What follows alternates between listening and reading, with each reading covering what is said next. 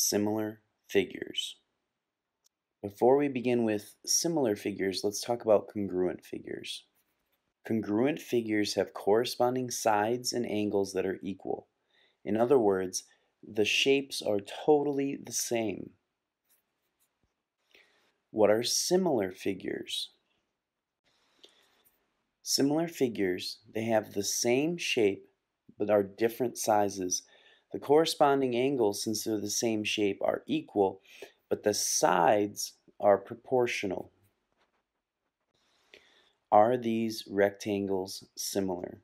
Well, they're rectangles, so they have all matching right angles. But now we need to see if the sides are proportional. This rectangle has a ratio of 5 wide to 7 long.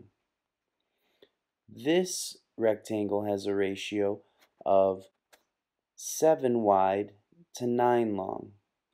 Are these ratios equal? Are they proportional? One way to check is to cross multiply. 7 times 7 is 49. 5 times 9 is 45. Since these are different, the ratios are not equal, and these rectangles are not similar. Here we have two right triangles, and we want to see if they are similar. We can see that they both have right angles. Now let's check to see if the sides are proportional. So the ratio of sides for this one, the shortest base for the right angle is 3 feet.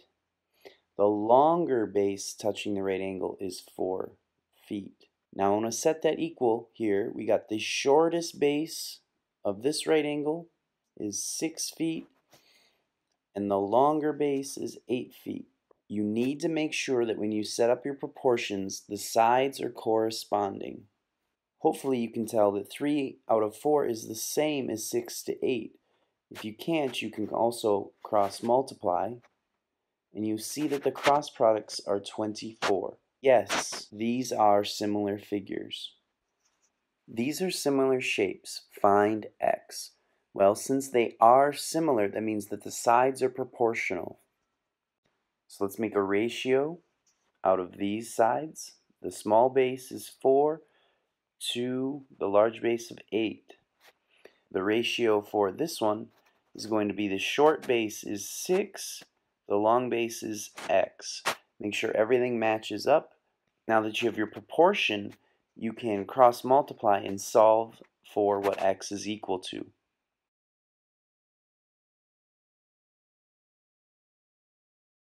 For x equals 48, divide both sides by 4, x equals 12 centimeters.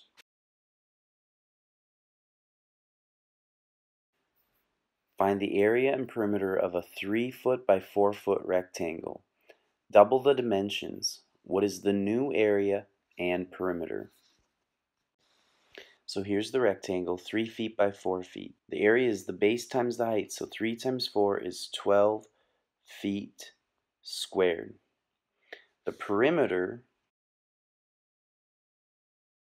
will be to add all the sides, and that's going to be 14 feet.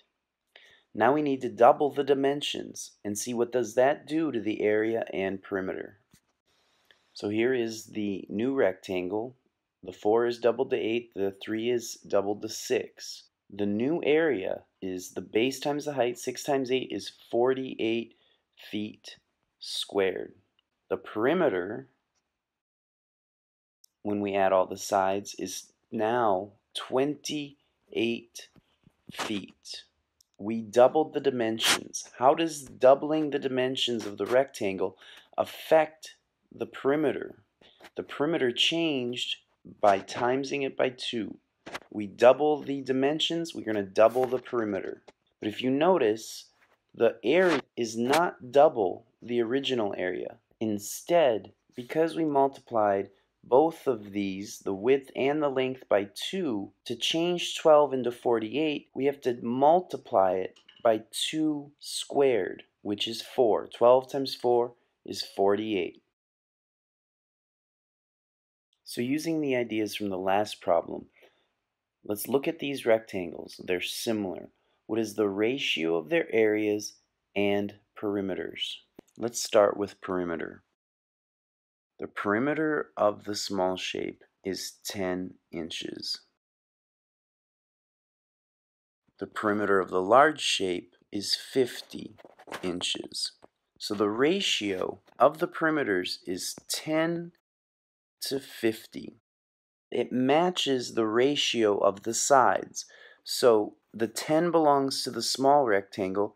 Let's look at the width of the small rectangle and put 2. Now let's look at the width of the large rectangle and put 10. And you can see that if you simplify both of these, they are both the ratio 1/5.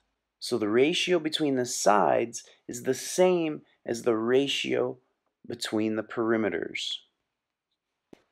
Now let's look at the ratio for the areas. The area of the small rectangle is 6 inches squared. The area of the large rectangle is 150 inches squared. So the ratio of the areas is 6/150, which if you simplify that is 1/25. Now think back to the last problem. When we doubled it, it wasn't going to double the area. It actually was 2 squared. So the ratio of the areas is not the same as the ratio of the sides like perimeter. Instead, you need to square the ratio of the sides. So the ratio of the sides is 1/5 when we simplify it.